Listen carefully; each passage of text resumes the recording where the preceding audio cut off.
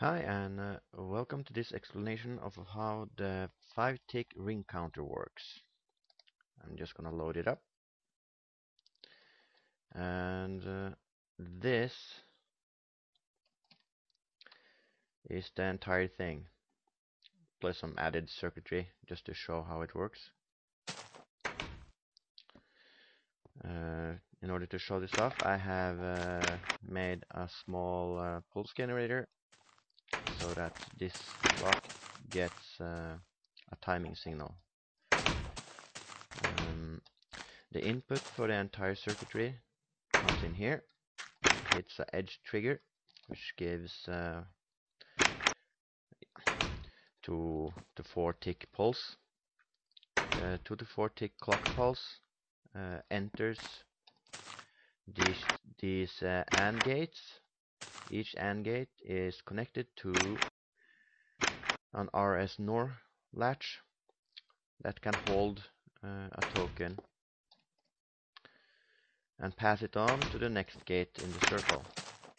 So if we take a gander to the top where most of the gates and latches sit, as you can see here, one of the inputs is pulsing along with the timing signal. This is the input signal. It goes to all the gates. It's distributed from a central location.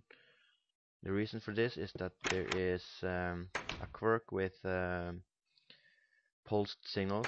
They can only travel so far before they dissipate, and they can only go through one repeater when you use a short pulse like I have done here. So let's start with the first RS NOR latch.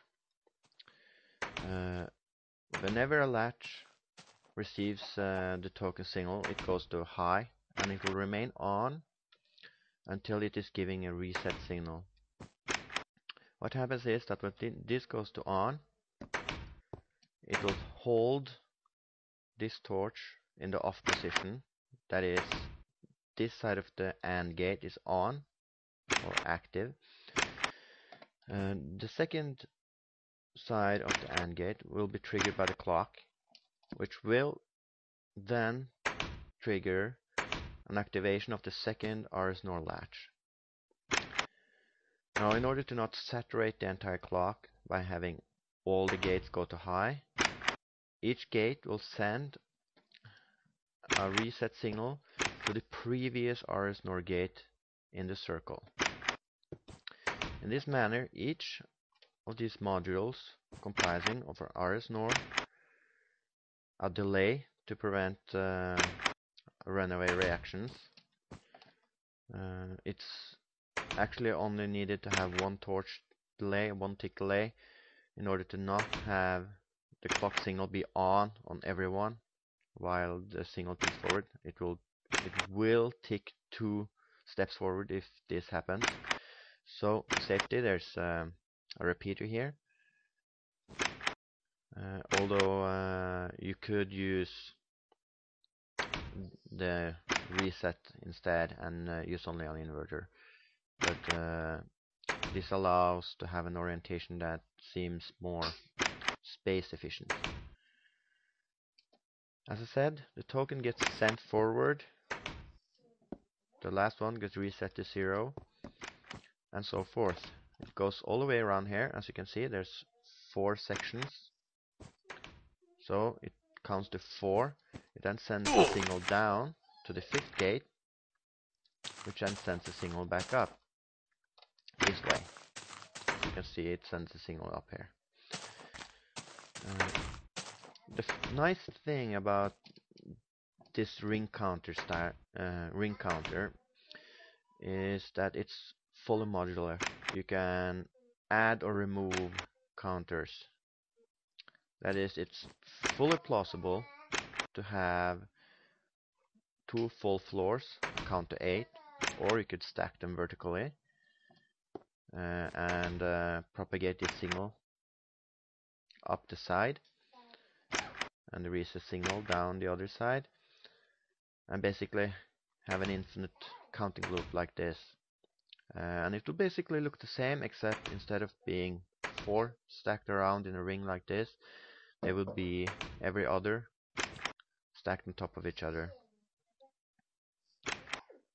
Basically, this makes it into a very efficient counter. It uses, I think, the least amount of redstone parts possible. It also uses the least amount of volume possible. If you were to make a similar counter, at least in the 5-tick area, with T flip-flops, you would need 3 flip-flops and additional logic to decode the signal, and a lot of additional wiring so you could reset the counter whenever you hit 5, because 3-bit flip-flop counter does count further than 5. It's not exactly easy to access the reset point in those circuits. As you can see, I've used a door as an example of output. This door is now ticking every 5 compared to the more or less second long ticks from this fairly long duration pulse generator.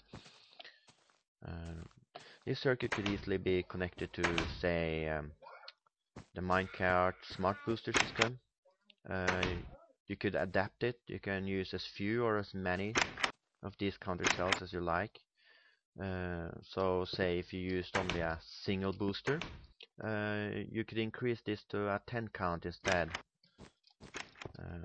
Albeit that would make for very long warm-ups of the booster system. But you could also adapt it so that you can have faster boosts if you have a shorter distance to travel. You could use a 2 or 3 count.